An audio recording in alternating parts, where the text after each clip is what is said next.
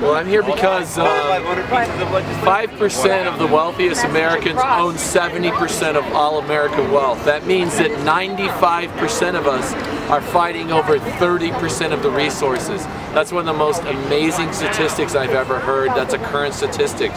At the same time, the average national workers' pay has not increased in over 50 years when adjusted for national inflation.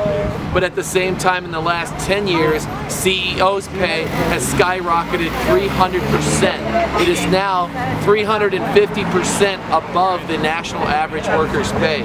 So that means the average person is working harder than they ever had for 50 years without an increase in pay, while those at the top have increased their pay in the hundreds of percentiles in just the last few years.